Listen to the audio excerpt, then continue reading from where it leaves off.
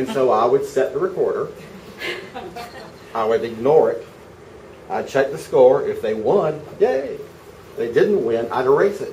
And when I watched the game, I was calm. I didn't get upset. No matter what happened, I knew they were going to win. The other team kept 50 points ahead. No problem. I don't know when we're going to do it. I don't know how we're going to do it. I just know it's going to happen. Why should I get upset? Much better way to watch the game. When they're making the big comeback, you're going, yeah. There we go. Imagine, too, if you apply that to all your relationships, where you knew they're all destined for holiness.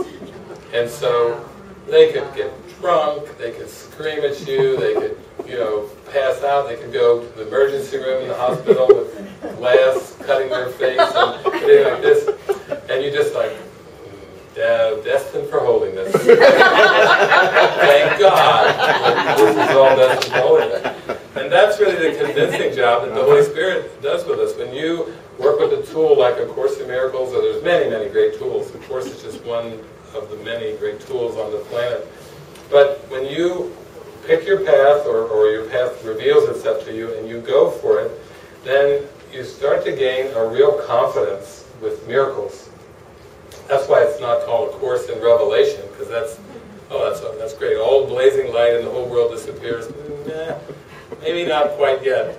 Oh, A Course in Miracles. Oh yeah, miracles. I like that. They prepare the way for these huge mystical experiences that are coming. And actually, that's exactly that. I love that metaphor. It's the first time I've heard that DVR metaphor. But that's experientially how it feels for me. Yeah. I mean, The script is written.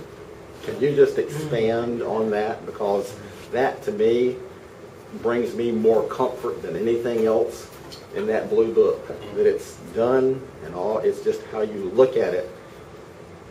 You don't have to figure out what to do, where to go, anything. You just go and depend on the right teacher to listen to.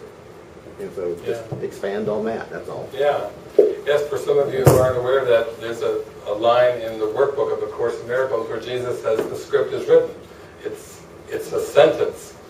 The script is written, period. And people have all kinds of reactions to that idea because it seems to have a sense of destiny. And most of us can all agree, I think, on a spiritual journey that we have a destiny to wake up to heaven or wake up to know our true reality.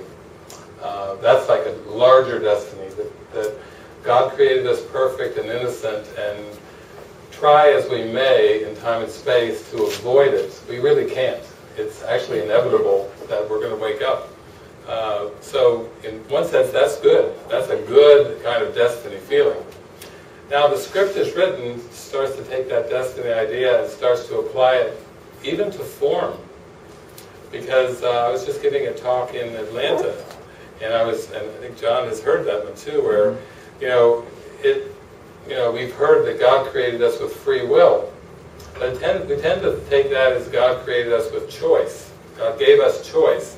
And actually free will is, we have free will in heaven, and our free will is God's will, which is for perfect happiness. So really that's what free will is. It's not really choice, it's perfect happiness. That we were created with free will because we were created in a state of perfect happiness, and that's the only way we can know ourselves truly, is in that state of perfect happiness. The other stuff that's of this world is just temporary kind of working things out. Now we don't have free will in this world, and we could say that the only reverberation or the only reflection of free will that's left in the sleeping, dreaming world of fragmentation and separation is choice. So the Course says that he even has a workbook, heaven is a choice that I must make. We need to learn how to choose the Holy Spirit, how to choose the correction or the atonement.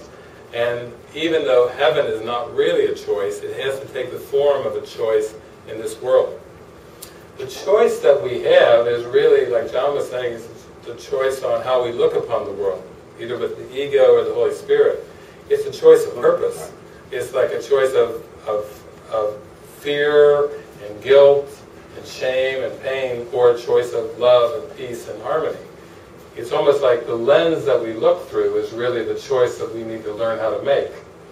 Because while we keep thinking we can make choices in form, and we do have lots to make on a practical basis every day, we really need to learn to tune into guidance and answer that prayer, have that prayer be, Holy Spirit, decide for God, for me.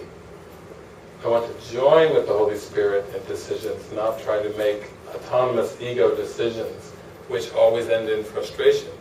So, when we say the script is written, when I asked Jesus about the script is written, I said, tell me about this, the script is written. He said, well, the first thing he said was, the emphasis is on the last word, written, saying the script is the past. So, when you're looking at the script of your life, you're looking at the past. Whenever you feel lonely, hurt, upset, afraid, whatever, you're identified with the story and not your Christ reality. You're identified with the doer and not the being that you are. And you need to learn to see the falsity of the story and accept the divinity of your eternal reality, which is the gateway is through the present moment. So that, I would say, the script is written as a metaphor, as if there really is a script. Now, when you go deeper into the Course, you go deeper into the Holy Instance, you actually start to have some mystical experiences to show you that time isn't really linear at all. So even the script is written is just a metaphor for the mind that believes in linear time, saying, don't get too worked up about the stories in the script, because it's written and you're really getting all bent out of shape over the past, and you're still trying to live as if the past is present, and it's over and gone. But we're going to have to convince you that it's over and gone, because you still believe that it's still going on, and you don't see that everything's already been answered. The Holy Spirit answered the problem of separation, the tiny mad idea, the instant that it seemed to arise. So, nothing's a big deal to the Holy Spirit. It's like the Holy Spirit, it's corrected. It's already solved. You don't have to try to solve a deep mystery, or try to figure out this unfathomable idea of separation. You just have to accept the correction. But practically speaking, that means we have to tune into guidance. While we still believe in linear time, guidance is still meaningful. Do I go here? Do I go there? Do I do this? Do I do that? Those decisions, as long as you still have this attachment to the past, then those are very, very practical decisions that can't be glossed over. So, on the one hand, we don't want to use the script is written as some kind of blanket affirmation. If somebody tells you your mother has cancer, you don't have to say, well, yeah, the script is written.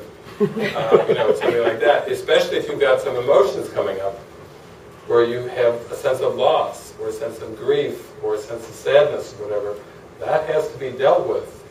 That has to be handled, and it's handled through the same process of forgiveness that we're learning. But you're talking about in an ultimate sense that you really can't change the world. Jesus says you have no control over the world you made. And to me that goes right back to the serenity prayer, where anyone who's gone through the 12 steps knows that you have to surrender the belief that your life is manageable. You have to open up to the higher power. You've got to do your inventories, which is really bring up the darkness we were talking about earlier, and you have to make contact with the higher power and let the higher power tell you how beautiful and innocent you are and you always have been. And then the last of the 12 steps is continuing contact with the higher power, continued guidance, until you reach what I call the 13th step, which is really what Jesus did. He accepted the atonement. He reached a point where he said, okay, this is over and done now. And he found the divine innocence, the I am presence. And he was a way shower for all of us. He was just leading the way and saying, follow me, I found the way, I found the escape from guilt, and now I want you all to join me in this happiness and love and peace and joy. That was really the message.